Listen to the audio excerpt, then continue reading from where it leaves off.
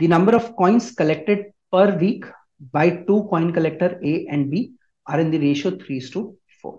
So two coin collectors A and B, the ratio is 3:4.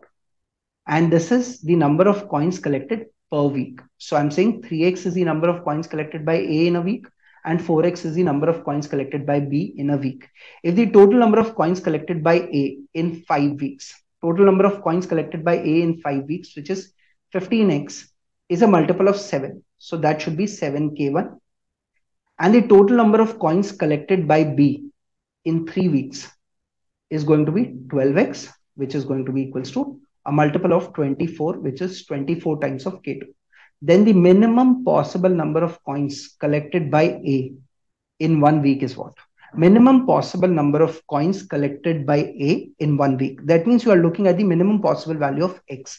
Now look at this, that your k1 should be nothing but 15x by 7.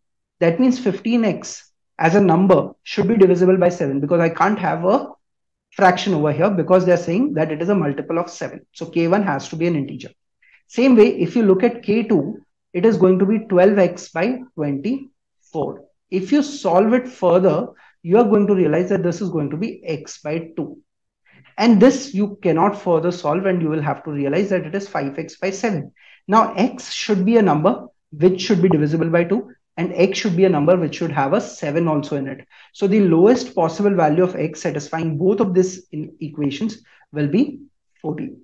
Another value that can be there is 28 possible, right? But again, you are looking at the lowest possible value because you want to look at the lowest possible value of 3x.